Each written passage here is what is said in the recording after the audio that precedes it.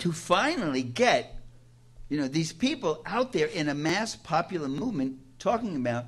the great class divide that some of us have been talking about for 40 years and been trying to get people to recognize, and finding that we're called extreme, we're called ideological. Our colleagues in academia would frown at us or smirk and snicker and say, oh, that's a Marxist view or this or that. To finally see people out in the street just coming right out and saying 1% and 99% and seeing it getting picked up by commentators, let me say that's a big